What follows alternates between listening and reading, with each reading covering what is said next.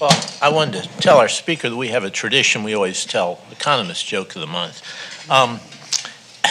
There's an important date coming up. And no, I'm not talking about the minutes of the Federal Open Market Committee. I'm talking about Valentine's Day.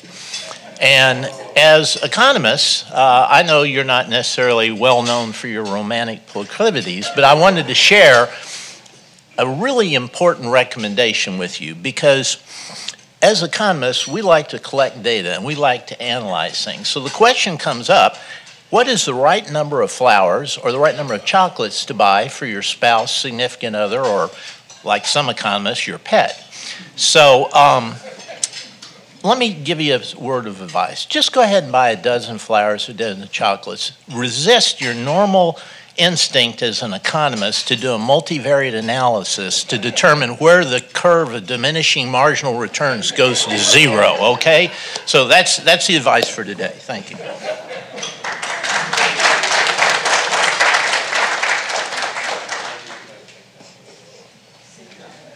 Yes, just to introduce today's speaker, I just wanted to introduce President of the Atlanta Fed, Raphael Bostic.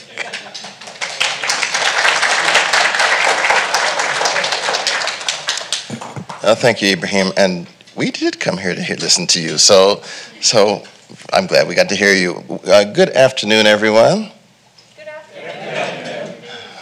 The pause worked this time. It doesn't always work. Sometimes I have to re-prompt people. It's good to have you here, and it's really a pleasure to be able to introduce President Tom Barkin. But first, I just wanted to say I'm really pleased that this club meets here. Our bank really loves to support the activities of this organization and helps spur some interesting discussions around what's happening in economic policy and important companies around the region. So please keep coming back.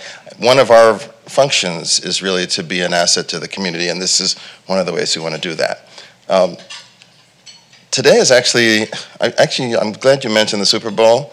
I feel like the Super Bowl was just a warm-up for this, right? So for folks here, this is actually a big deal, and it is really exciting to have Tom Barkin here. He's the president of the Federal Reserve Bank of Richmond, and Tom, I've known him for a long time. I'm not going to go into all of the history. Just suffice it to say, he knew me when I was a young tyke. I like to call myself a young tyke. It was a long time ago when I was an undergrad at Harvard. Tom was there. Tom has 3 Harvard degrees, an undergrad, a JD, and an MBA, and has used those to great effect. He was a longtime CFO and senior partner at McKinsey, and he was actually the chair of the board of directors for the Atlanta Fed. So he was very well versed on ways of the Fed before he took his current role. He started, I guess, 8 months after I did in 2018. So we're of similar vintage, and we've seen quite a bit happen in the time that we have been in role. Tom's one of my favorite people. I will tell you, he's smart, he's insightful, he's funny, and he doesn't suffer fools. And I aspire to do all of those things, and it's always just fun to have him around. So Tom, welcome to the building, welcome back to the bank, and look forward to your remarks.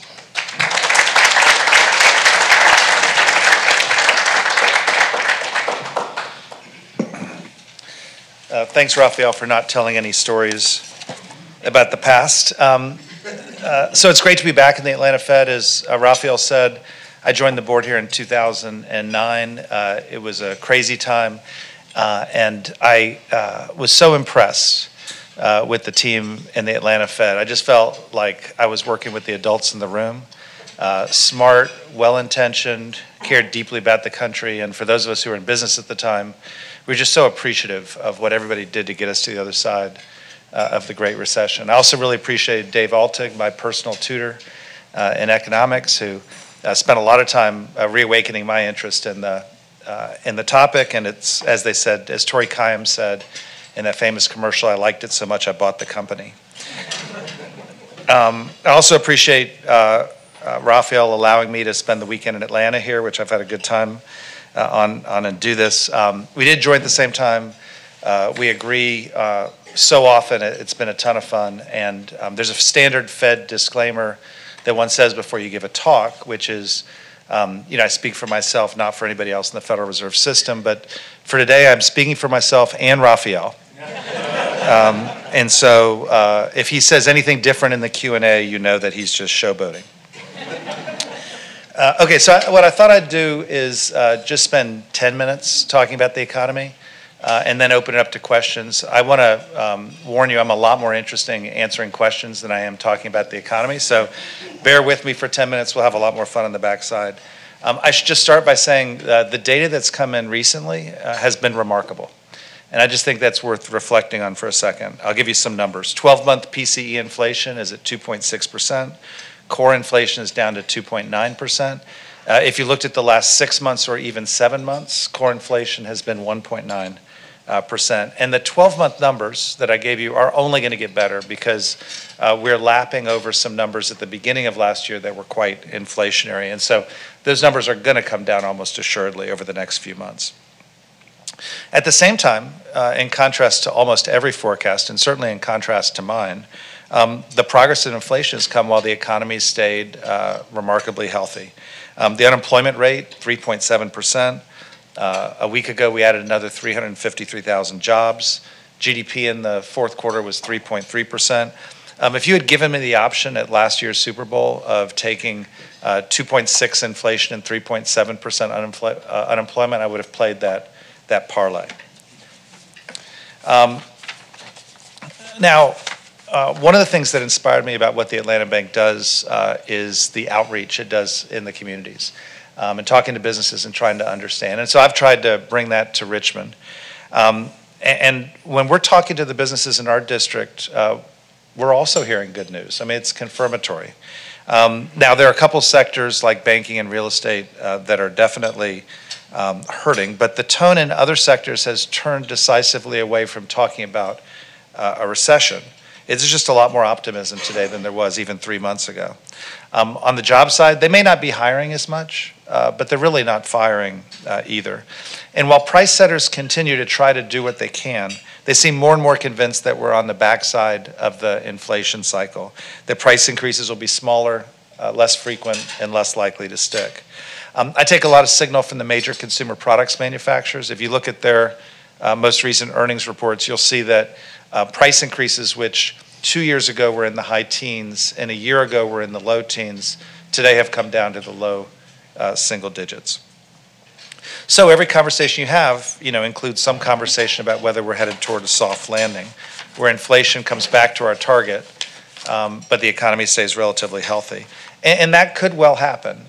If it does happen, it's going to defy almost all predictions of what happens when you raise interest rates as fast as we did to fight inflation. It would also be pretty impressive given some of the challenges we faced in the last year, from the banking turmoil in the spring down to the Middle East crisis in the fall. Now, you can explain it. You can explain pretty clearly why inflation could settle quickly without much disruption. You might credit the extraordinary levels of post-pandemic spending finally normalizing. You might credit the painful post-COVID supply chain shortages finally being resolved. You might look at the recent rebound in prime age participation and in immigration and say they've helped alleviate labor market pressures. And you might point to inflation expectations, which have stayed remarkably stable, suggesting that businesses and consumers have found the Fed and our target credible. In other words, they actually believe that the inflation surge we saw was temporary, and with the help of Fed action, it's now largely behind us. So, then the next question obviously is, why not just declare victory? Why not just move rates back quickly to normal levels? And nothing would make me happier than a return to the pre-pandemic economy. But I guess as I've tried to think about it, that's where we are. Are we in the pre-pandemic economy? We just need to call it. I guess two reasons for caution. First, the plane hasn't landed yet. We're in the air. You can see the airport, but we're not on the ground. And for the nerds among us, I like the visual of an unfinished negative parabola, with the top being the peak of the pyramid. So GDP, pre-COVID, roughly 2%. At its peak, 5.8%. Now 3.3%, right? Headed toward trend, which is probably 2%. We're not yet on the ground yet there. Unemployment, three-month average job growth. Before COVID was about 200,000. It peaked up in the 750,000 range. As I said, it's now in the low 200s.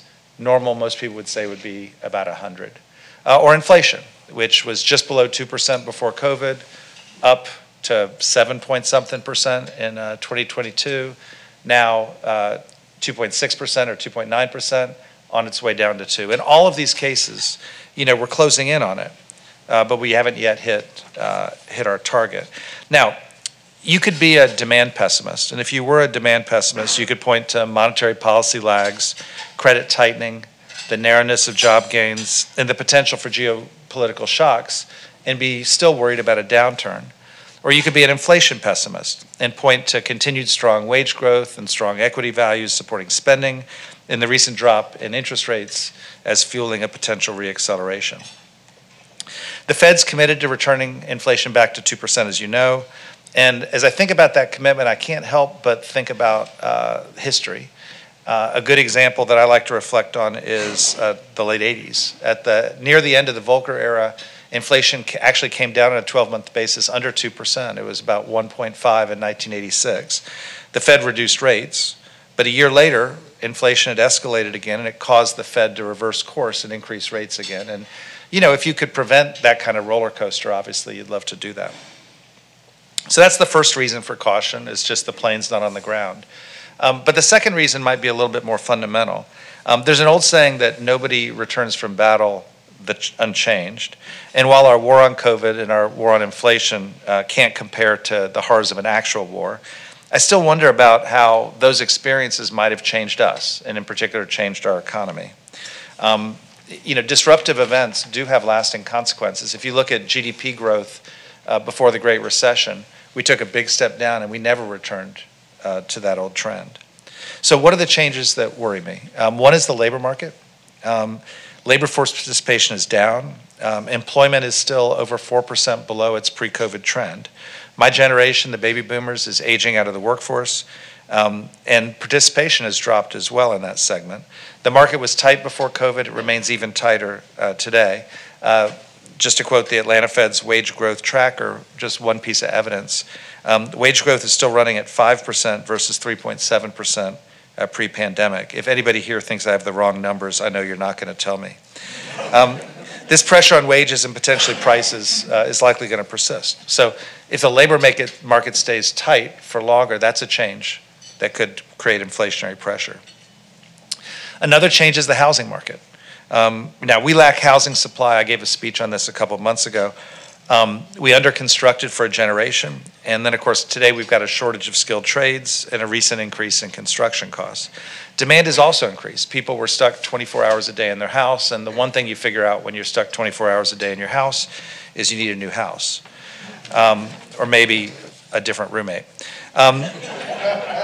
Institutional investors added to demand, second home purchasers you know about, and so housing prices shot up across the board. Now the market's since cooled a little bit, but with limited supply, prices remain high and they're still growing. And if housing supply remains short, that could mean further pressure on prices and rents in coming years. A third change could be deglobalization. Now COVID laid bare the vulnerabilities associated with a globally complex supply chain. Businesses and consumers became painfully aware that a series of unfortunate events, a severe winter storm, a fire at an overseas plant, a blocked shipping lane, could snowball into snarled supply chains, goods shortages, and a spike in costs. We're seeing countries rethink their trading arrangements and firms redesign their supply chains to prioritize resiliency, not just efficiency. And if you do have those changes, they suggest more cost pressure and less ability for intermediaries to drive year-over-year efficiencies. And these kind of forces could also put pressure on goods prices. So inflation is definitely slowing. I'm hoping that that slowing will broaden and be sustained. But I do recognize that most of the drop so far has come from a partial reversal of pandemic-era goods price increases, which has more than offset continued increases in shelter and other services inflation. Now, the Fed's not in the game of trying to pick the correct mix of inflation. Our target doesn't suggest, how individual elements could change, just that the price index overall should be 2% over time. But the factors I talked about could hinder the continued deflation in goods and maintain pressure on shelter and services prices. In addition, we've seen a recent rebound in consumer sentiment, continued willingness of consumers to dip into savings, and loosening of financial conditions, which could also bring risks to the inflation outlook. You could dismiss all these pressures as exerting only a fleeting impact on inflation in an otherwise stable environment, but I still worry they could influence expectations, which have been unsettled by the recent inflationary experience. The New York Fed's inflation uncertainty measure remains much higher than pre-pandemic levels. So it's possible we could return to the pre-pandemic economy pretty seamlessly. It's also possible the landing could be somewhat bumpier, with continued inflation pressure or demand challenges that we'll need to counteract. And that's why I think it's smart for us to take our time. You likely saw in the meeting the week before last that we acknowledged that risk to employment and inflation are moving into better balance, and that we don't expect it to be appropriate to cut rates until we get greater confidence that inflation is moving sustainably toward 2%.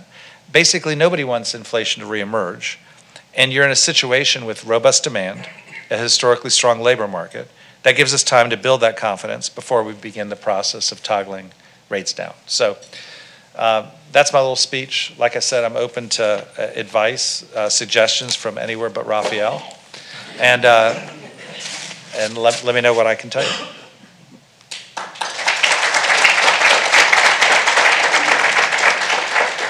Yeah.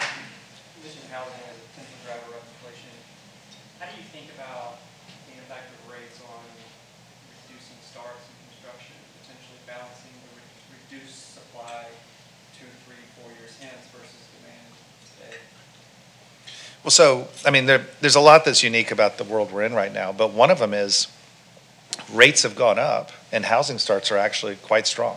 If you look at the national home builders, they're out there building. Part of that is nobody's selling the existing houses, and so the only houses that are selling are the ones that are being built. But there's actually a lot of activity there. If you told me that the activity went away, and it looks like it's going down significantly in multifamily, for example, I'd just say we're doing something short-term that helps you in the long term. And so the idea isn't to take rates up and have them stifle home building or multifamily forever. It's to bring inflation down. If you bring inflation down, then you normalize rates and you get to the back end of it. And so I get this question a lot, but it's definitely a time horizon, issue. Like the idea is not to stifle the economy. The idea is to bring inflation down. The faster it comes down, the faster we get back to normal.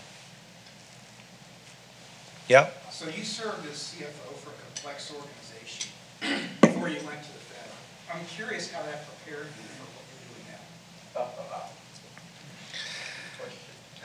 now.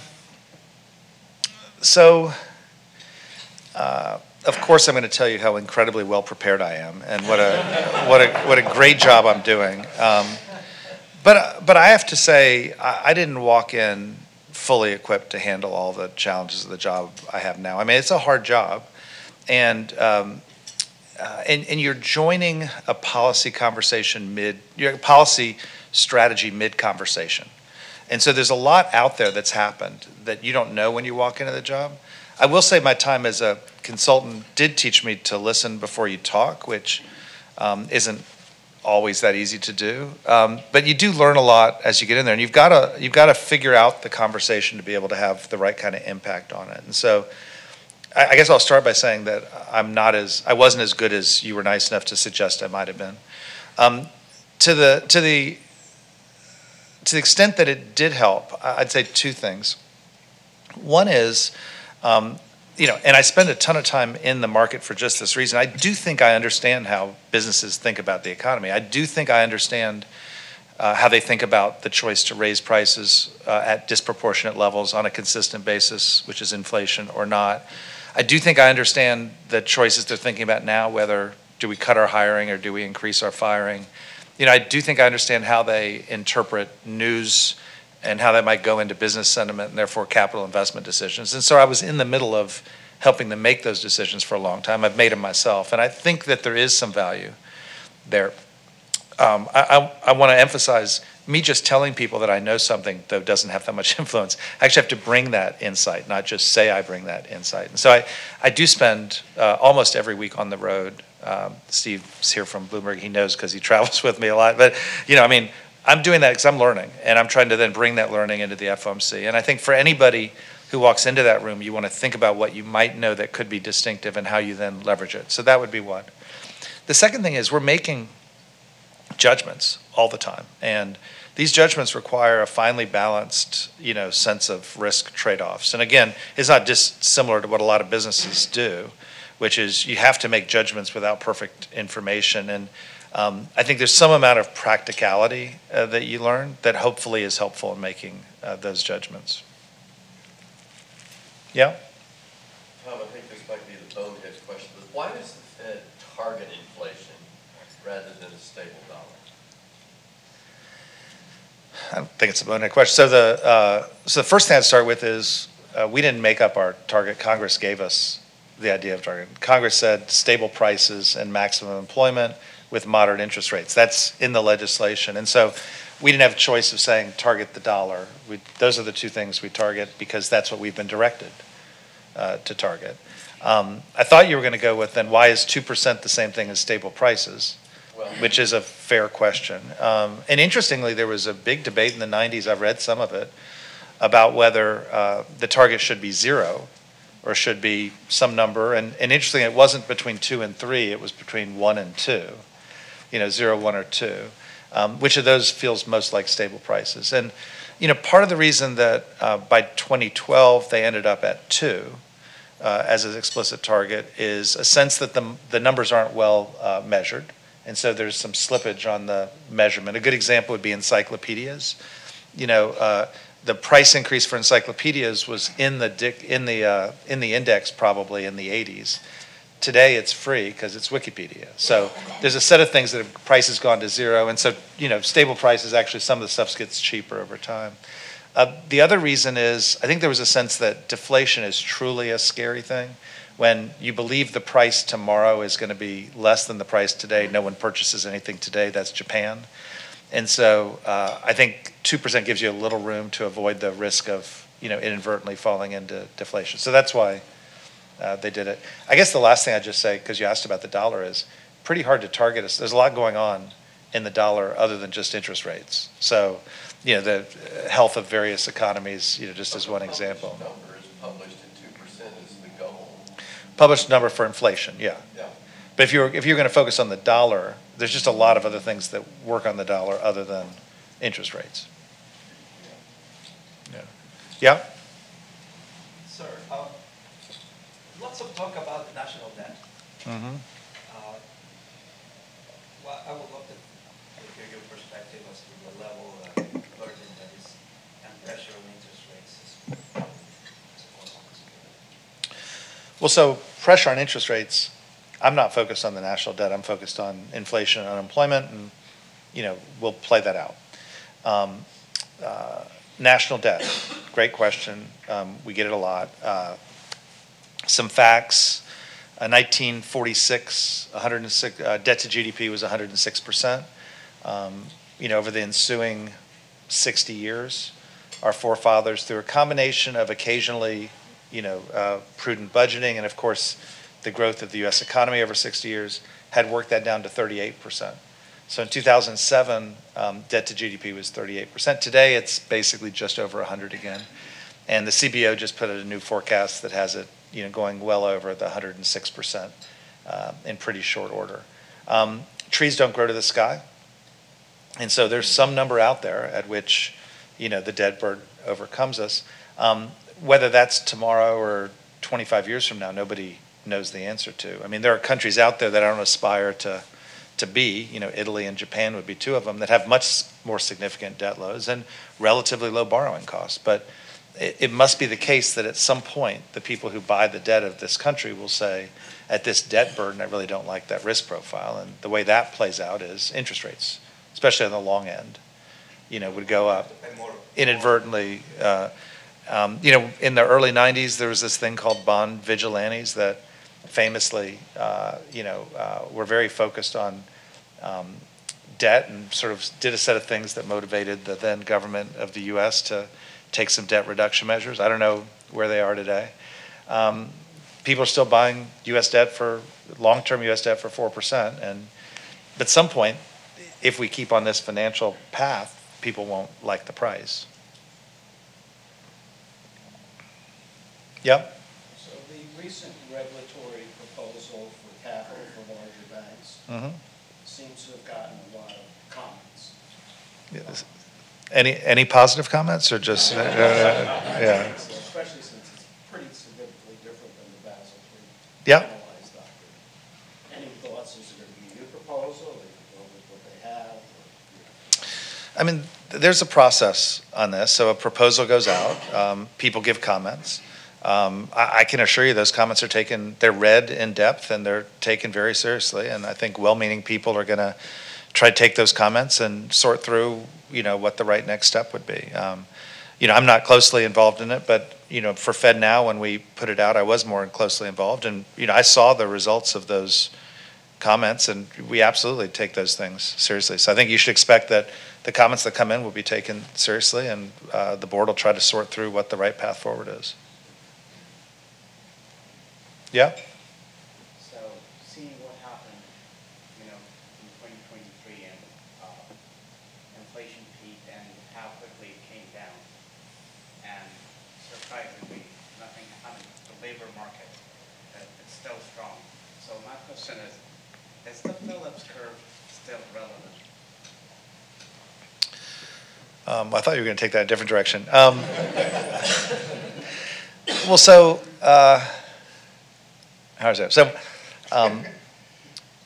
So the Phillips curve, as originally designed, was price and wage, and I'm sorry, in unemployment and wages. And so, you saw what happened in 2022 when we were well short of workers.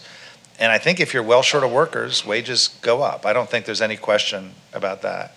Now, there's been an effort, to extend it over time to say that's also going to affect inflation. And again, in 2022, when we were massively short of everything, including workers, I think you saw inflation spike. So whether you think the Phillips curve is relevant on this long part of it, I don't know, but it feels to me very relevant, at the kink or up there. I think we're going to say when we get to the end of this inflation episode, I think we're going to have an opportunity to reflect on what we learned from all this. And it's entirely possible that what we learn is that this is much more around expectations than it is around, the Phillips curve. We might learn that. And you would learn that in particular if inflation continues on a very stable trajectory for the next period of time. And so that 6 months from now, 12 months from now, 24 months from now, we're saying, what was this? This was just a weird, supply-driven shortage that led to a blip. And, because we behave, I'm exaggerating for effect here, because we behaved so well and kept expectations entrenched, it all came down. We might learn that, but we might learn that inflation's stickier, it takes longer. We'll see what we learn. And I think it's premature to decide that we've learned. And that's kind of where I am in general, which is declaring victory at this point feels pretty bold. I think we're going to learn what we learn over the next year or so, and I think that'll be critically important, I think, to your question. Yeah? Have events in the economy in recent years changed the way you prepare for FOMC meetings? Do you ask questions you didn't used to ask or anything like that? Ask everyone how they're feeling beforehand, and well, for sure. So when I started, we were getting the data, and I was trying to ask my team for real-time data. How do we actually know this is accurate? What do we learn? And there were all kinds of constraints to doing it, many of which were in our own heads. But I think when COVID came, all of a sudden you needed real-time data, and so we've invested in a little apparatus that I use every week to talk about how I think the economy's doing. Some unconventional sources, credit card data from some of the bigger banks, some of the job openings data that comes out on a higher frequency. And so for sure I'm looking at that data and am more calibrated on that data than I was 4 years ago. So that's a very clear strength. The other thing I'll just say has had to be some mental agility, and it relates to the Phillips curve question. I mean, they just released the transcript for 2018, so I went back and read it to see if I said anything stupid. But I won't prejudge that. But it was interesting to read the 2018 transcripts because so much of what we talked about in 2018 was tariffs and what their impact would be on the economy and what it would be on business sentiment. And, we may be in an era coming forward where tariffs return to the conversation